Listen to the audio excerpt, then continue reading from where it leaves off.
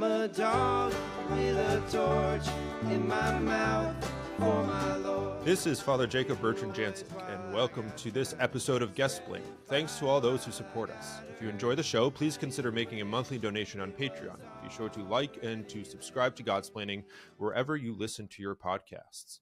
All right, here we are. If you're watching, then you'll see that I'm here with two other Dominican friars, but not Dominicans of Godsplaining. Are there Dominicans of Godsplaining? There are, but yeah, not with them. So today on this episode of Guestsplaining, super excited and honored to have two members of the Hillbilly Thomists, Father Thomas Joseph White and Father Jonah Teller, with us today to talk about some upcoming stuff, an upcoming album, some touring stuff, whatever else they're going to talk about. So, fathers, welcome. It's great to have you.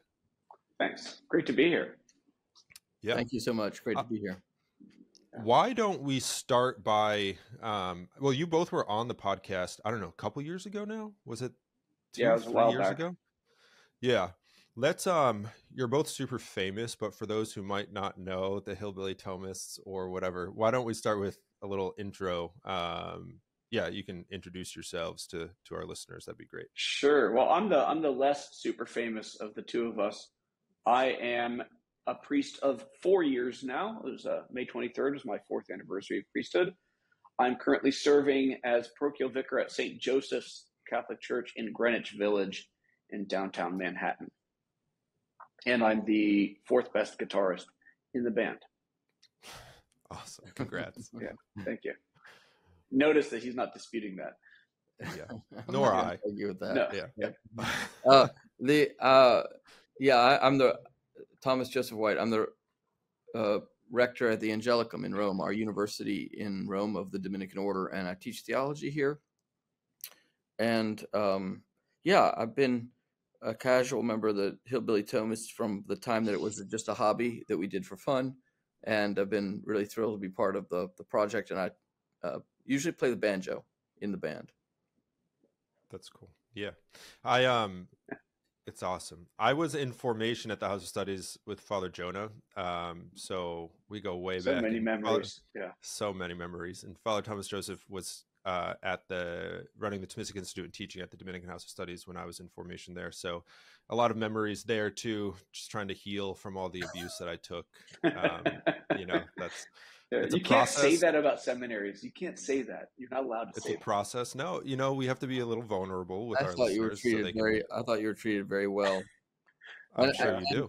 And I think when it comes to verbal sparring, you seem to have understood the Lord's dictum. It is better to give than to receive.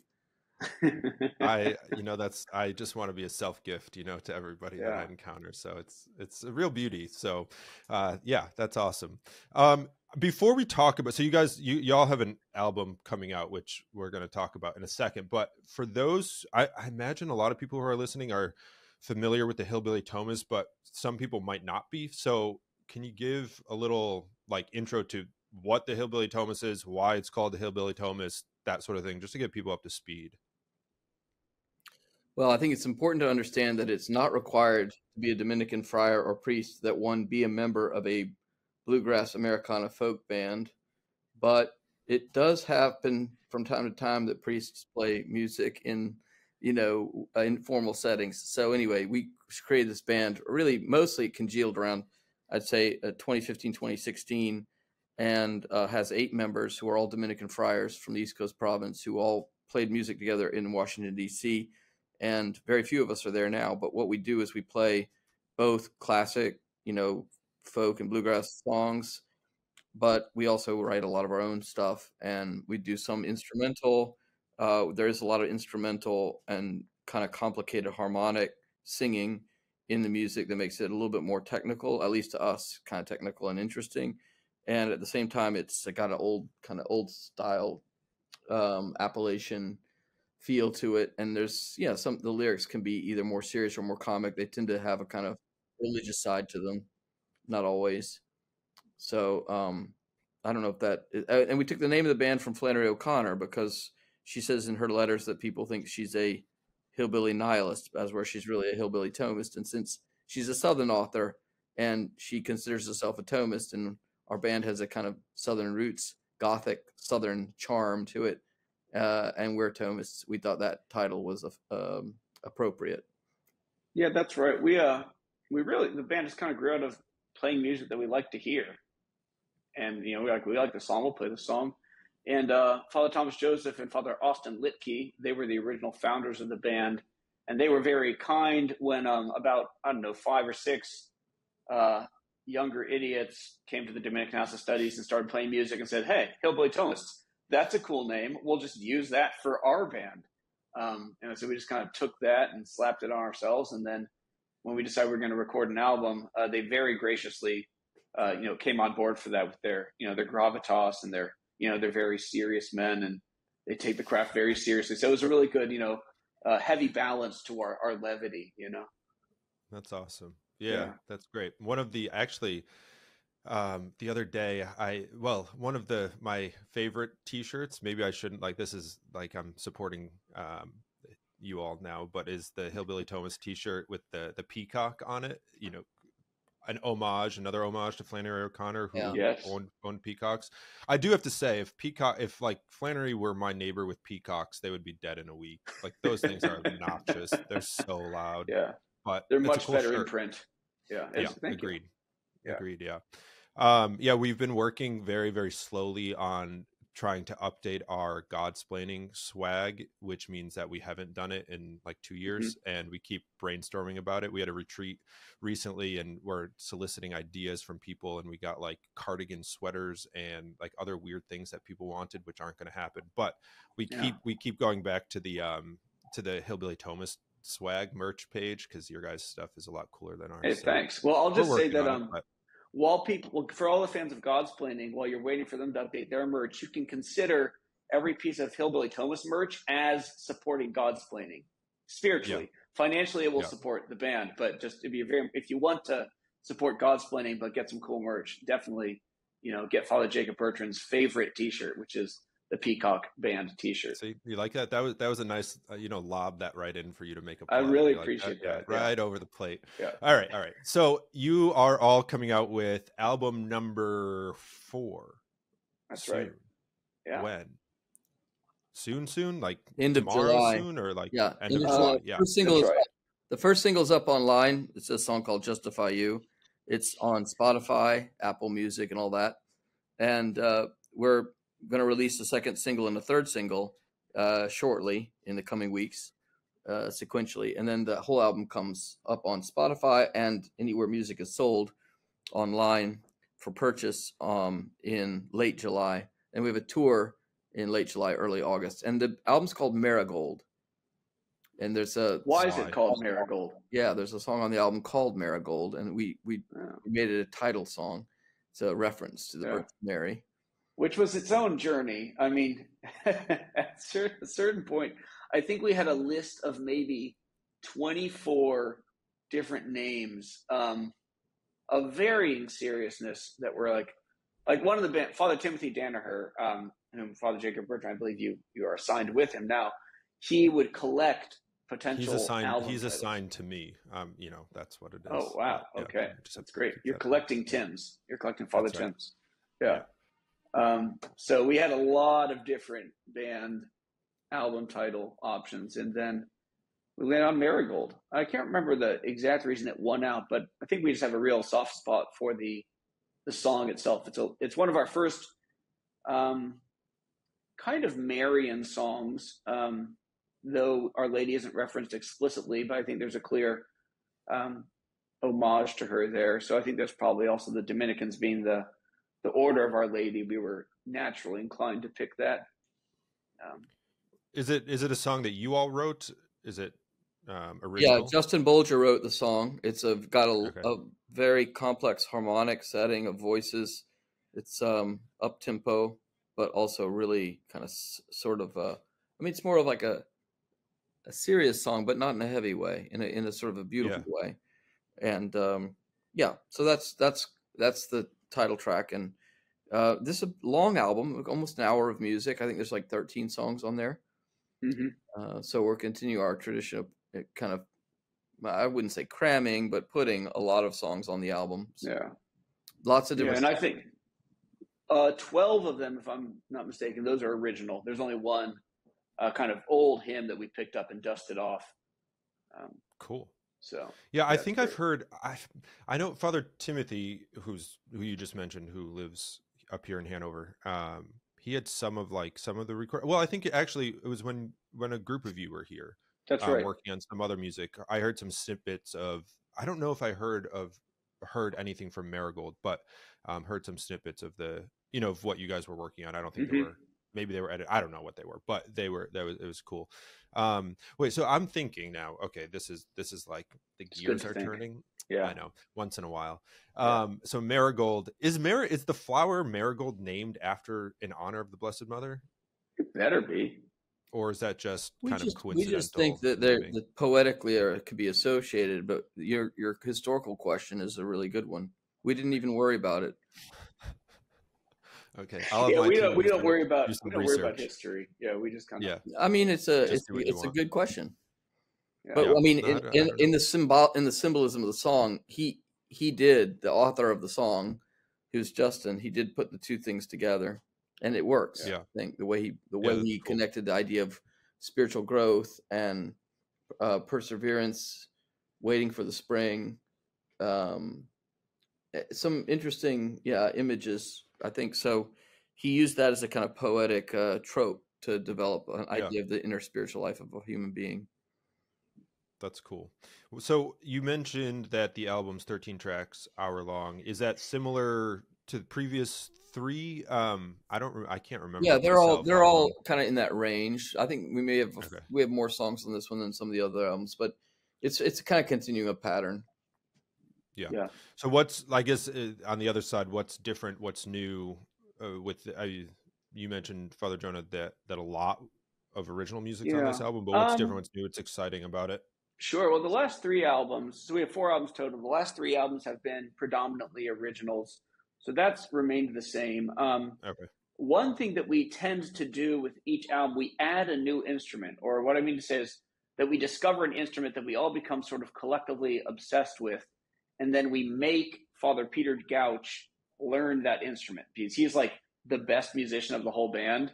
I mean, this is a guy who can you can play like an 8-person jam for 10 minutes. And at the end of it, he will look at the man across the room and tell him that his D string is flat, and it will be, so he's just incredible. So basically what happens is it was the album before this one, it was a resonator guitar that we got excited about. It's like, Peter, learn how to do cool things with this. And then this year we discovered the dobro, which is like a guitar that you play on your lap. It's got raised strings. You play with a slide and finger picks.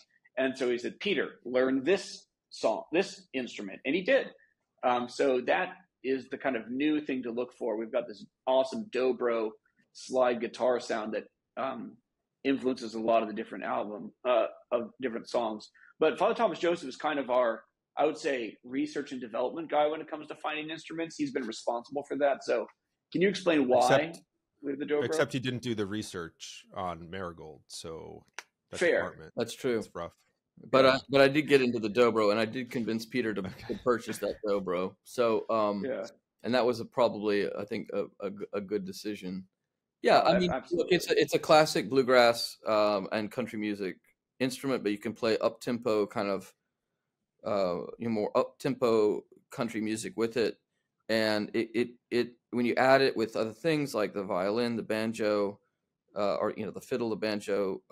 Thank you. We use a lot of deep bass as a kind of both rhythm percussion instrument on the one side and kind of providing lower tones. So I mean, like the new song that's out, Spotify You, has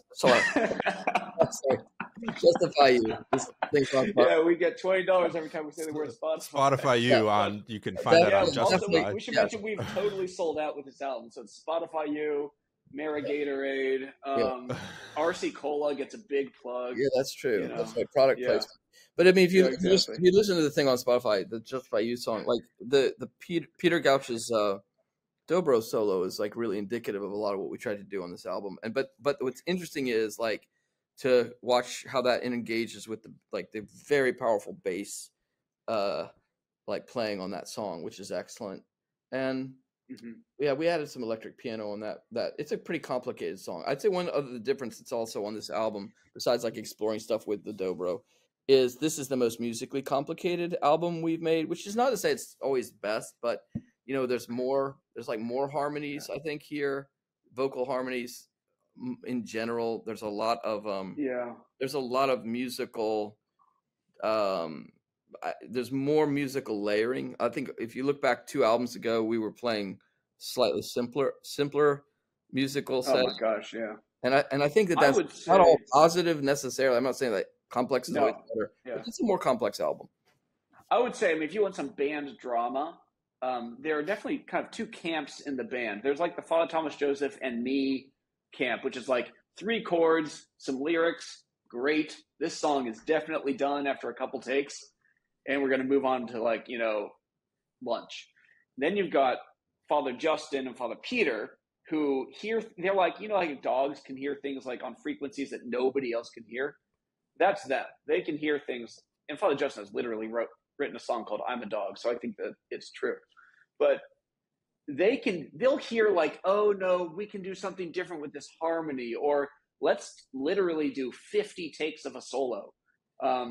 And they just want to over and over and over again until you want to throttle them.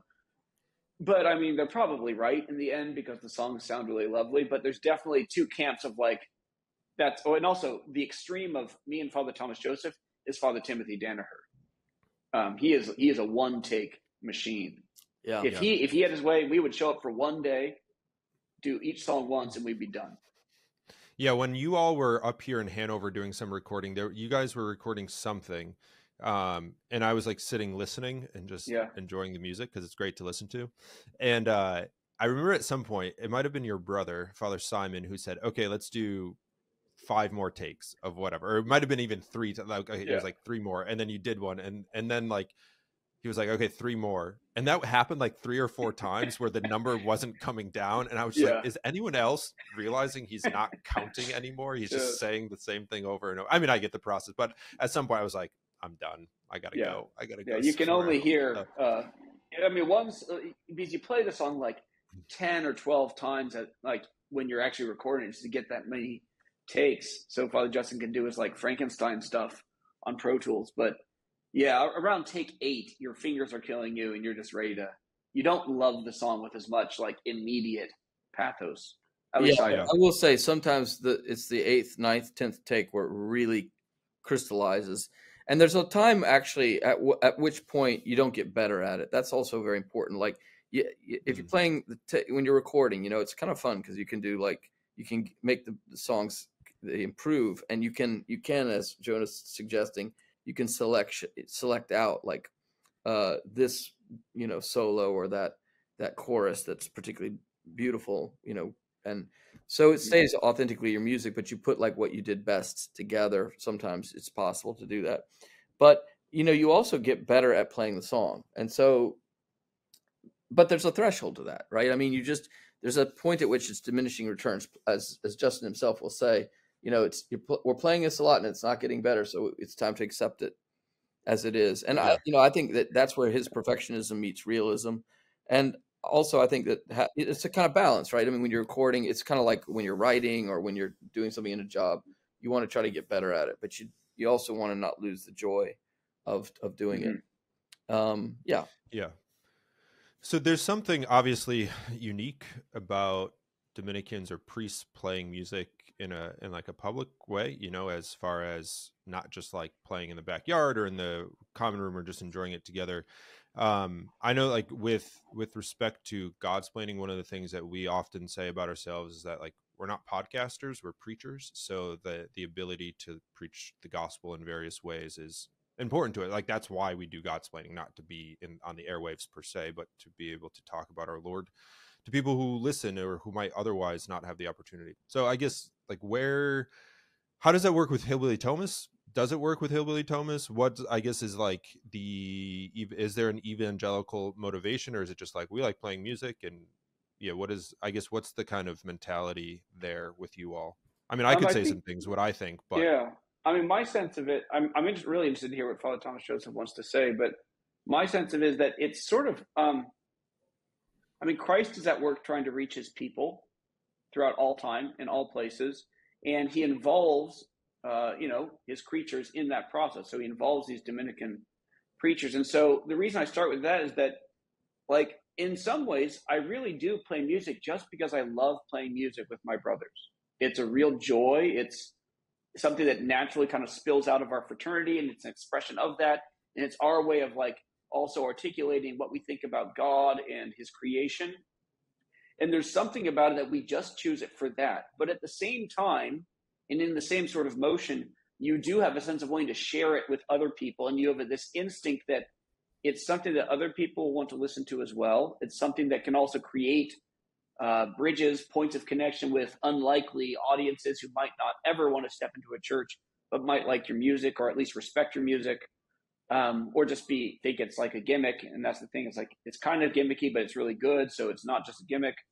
But that's all for me kind of, like, as far as intention goes, like, second, though I recognize that, like, I think Jesus does his work through his preachers, but the way that I experience it primarily is like, I love playing music with my brothers. And I also know that that is being used for the Lord's purposes. I don't know. Thomas Joseph?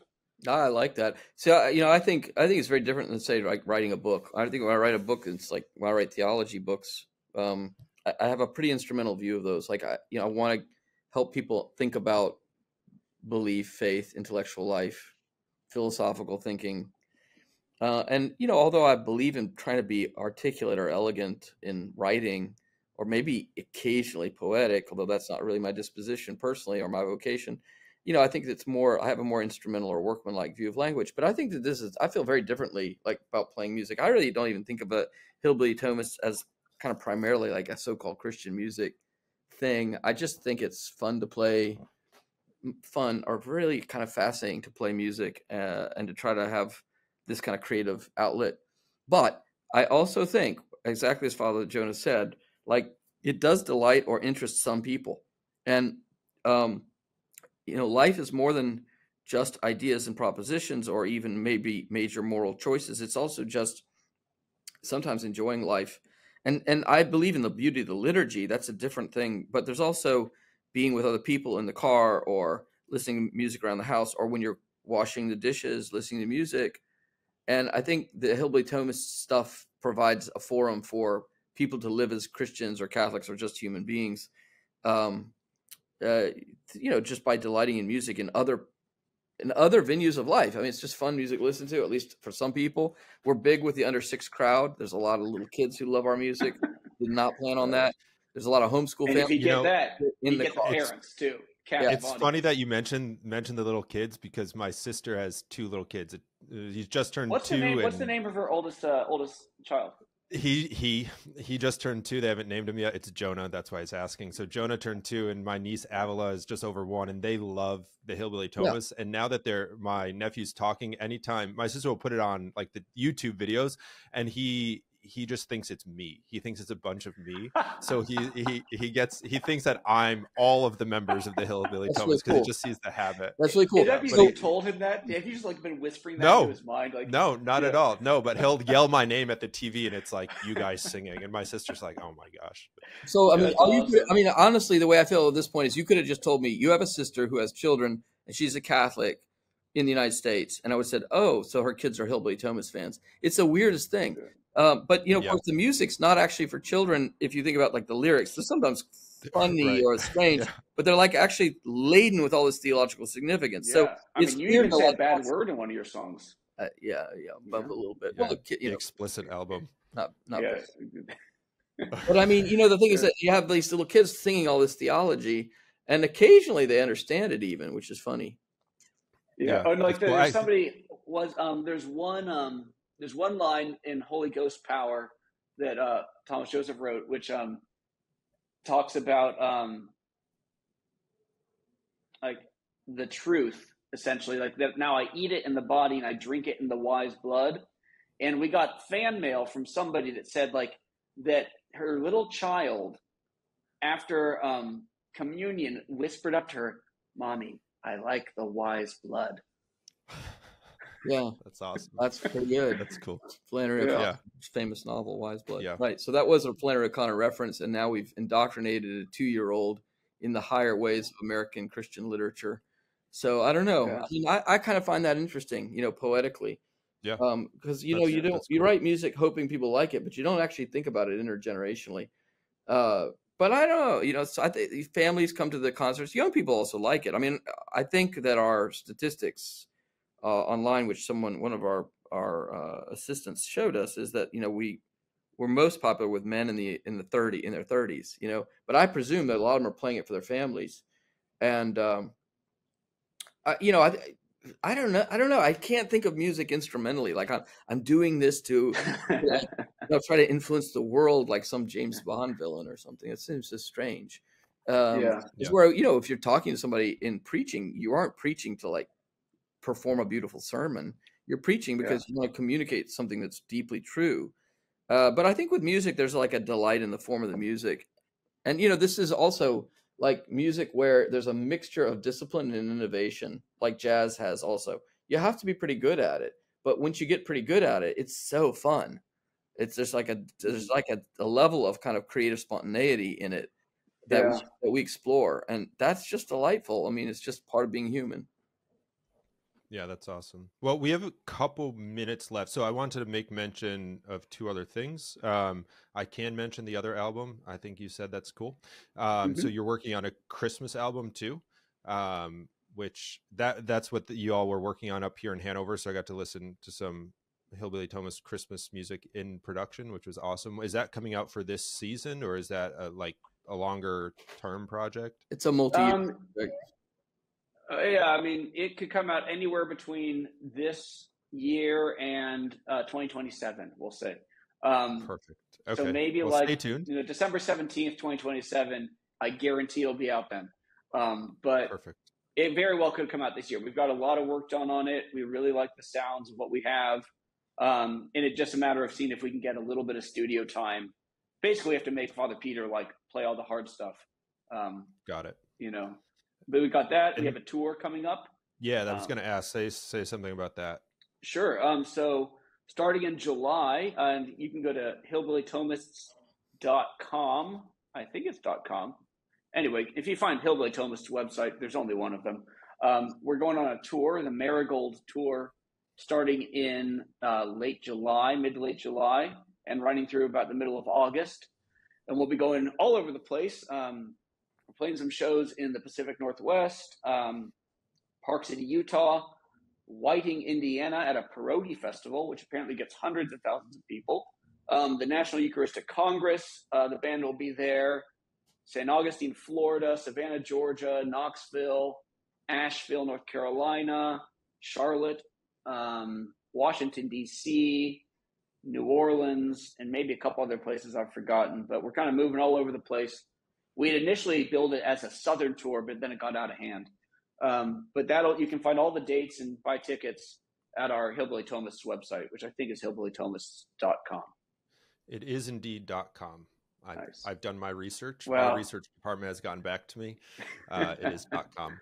Nice. I have one request. Are there machinations for a fifth album? Oh yeah, absolutely. Okay. Yeah. So request new instrument. Since 2016 or 17, Father Peter and I were living together at St. Dominic's in 16 to 17. I've wanted him to get a harp guitar. What? And he has not got, look it up, do your research. I can't do everything. A harp guitar. That should be the instrument featured on Whoa. album 5. Oh yeah. Whoa. Just let that percolate. Yeah. I like those. Of course, want to respect your intentions there. They may be tensions between your intentions and some of my intentions, but as he said, I'm the instrument researcher, so I'll look at the harp guitar. But or maybe album 6. We got time. So, well, is there a current instrument besides the Telecaster that's stolen your heart lately?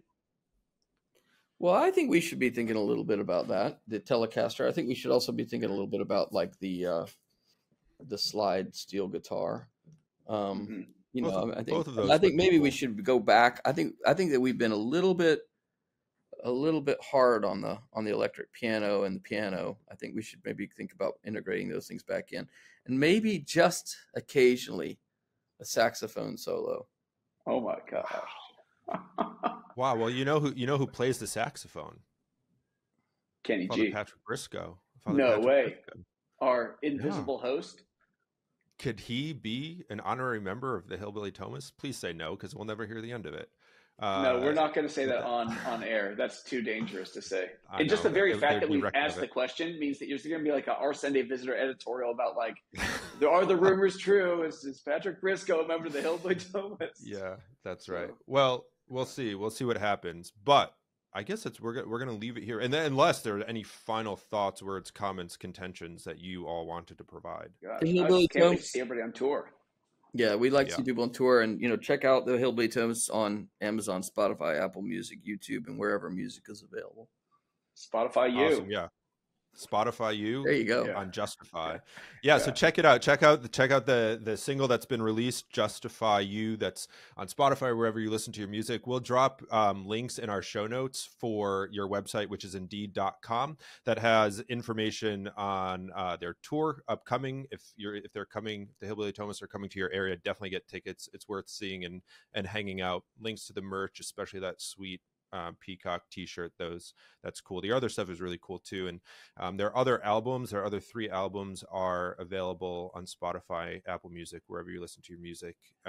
Marigold is going to drop later this summer, so be sure to check it out and stay tuned. Father Jonah, Father Thomas Joseph, thanks so much for being on the podcast. It was fun talking, fun hanging with you guys for a little bit. To all of you listening, thanks for tuning in to this episode of Godsplaining. Follow us on Facebook, Instagram, Twitter, subscribe, leave a 5-star review. If you'd like to donate to the podcast, you can do so through Patreon. There's a link in the description there. You can also follow the links in the description to shop our outdated Godsplaining merch, to stay tuned for upcoming Godsplaining merch, and to get information about our upcoming events and retreats. Until next time, pray for us. We're praying for you, and God bless.